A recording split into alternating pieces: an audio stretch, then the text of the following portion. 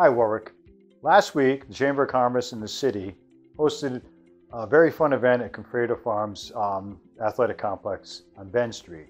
It was a movie night. We had a lot of families there, probably 400 or 500 people attended. It was a very successful event. It was a great night for it. Police department participated, the DPW helped out. It was just a tremendous event for the entire city. We had a raffle. We're going to draw that name now. The winner's going to get a $25 gift certificate to any city, any business in the city. You're going to call the tourism department. Actually, they're going to contact you, and they'll work it out for you. So, without further ado, the winner's going to be Kerry Costanzo. We're going to contact you by email and let you know how to redeem the prize. It was a great event. Again, we're going to do more as we go along. We had a lot scheduled, but we got rained out a lot. That's not going to always happen in the future. Thank you.